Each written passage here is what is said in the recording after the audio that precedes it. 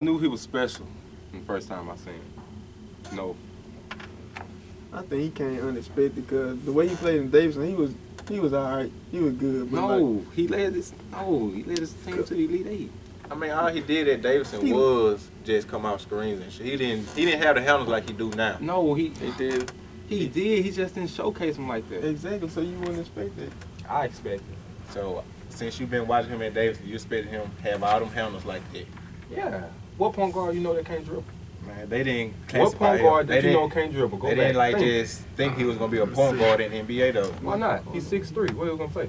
Shooting guard. No, sir. No. I'm just saying, coming out screen, that's all he did was shoot. Yeah, that's true. That's true, but AI was a different breed. You can't. Yeah, AI was a different breed. What kind of breed was AI? They're just like Anthony Davis or Carl Towns. They couldn't showcase everything they had in college. Oh, we don't even need to talk about that. Cause you know, we had that argument. I'm just saying, Anthony Davis wasn't gonna be good. I still don't think I don't like him.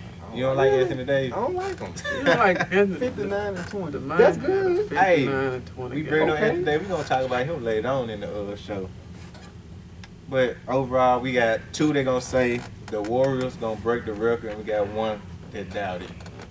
So we will see how this comes. Next up, we have Rick James and Tina Maria, Fire and Desire.